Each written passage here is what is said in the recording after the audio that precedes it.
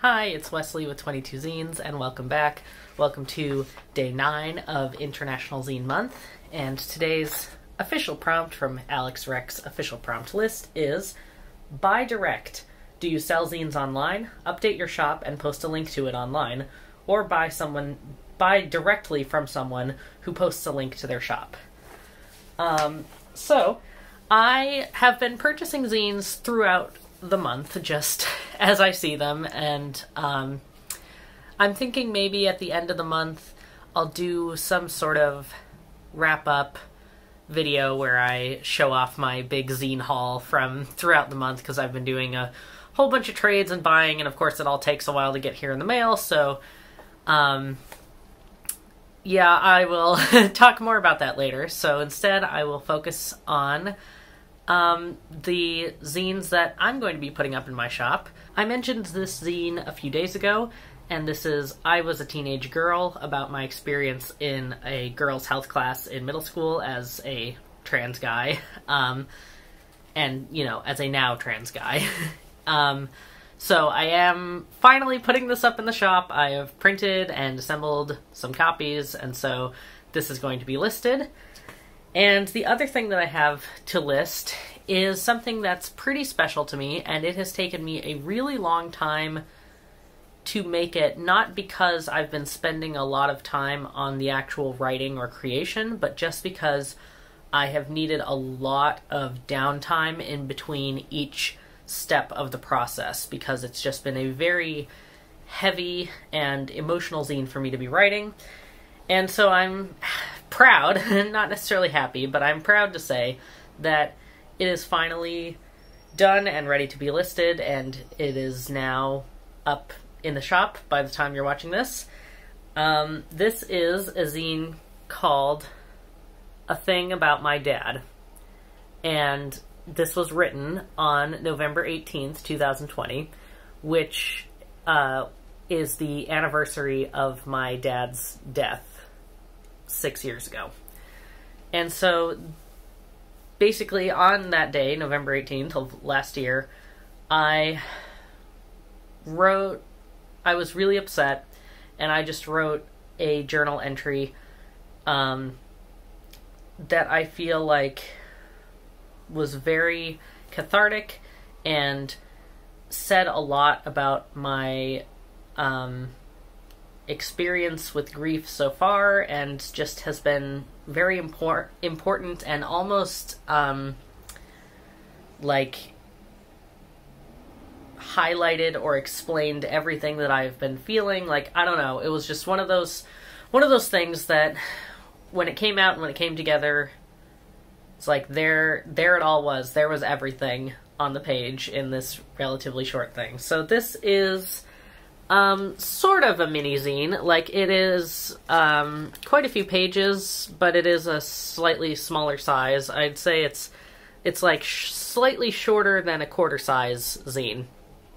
And basically I went through and took word for word the text from my journal and typed it up, and then edited some photos of my dad and me, and we, you know, just pasted it all together. And so, you know, just to get to that point took a good 3 months, and then I've been sitting on the finished zine for a while now, just because formatting and scanning and all that was going to be another emotionally taxing experience. So now I have them finally ready.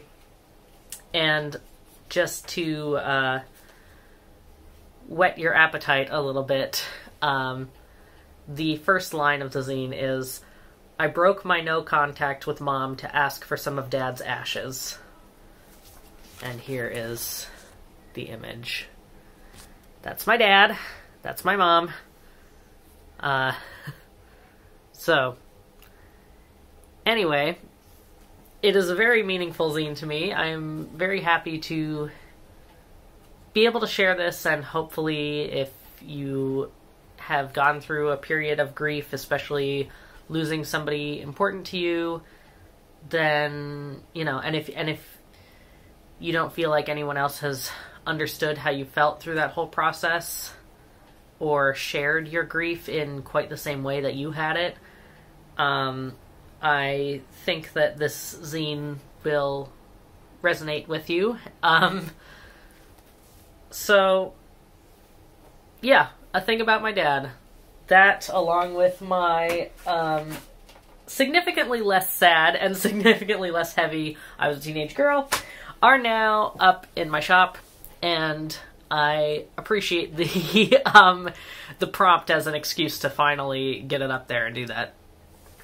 And the free zine that I have to show off today, it's actually a whole bunch of free zines by the same creator. And so this creator is Brian R. Page, who posts his stuff on Gumroad, and they're all pay what you want with a $0 minimum.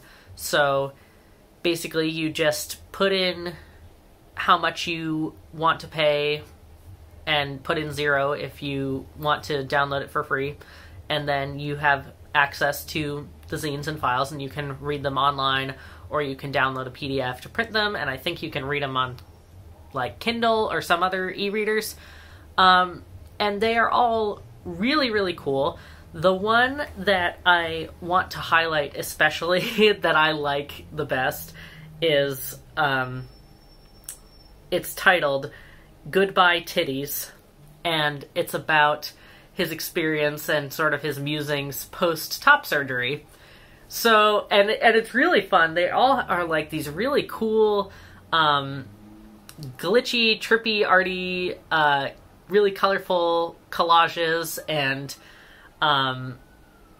they're very, they're very eye-catching, and the text is fun and poetic. I think they're, most of Brian's work on Gumroad are perzines. Here comes the cars. Busy street again.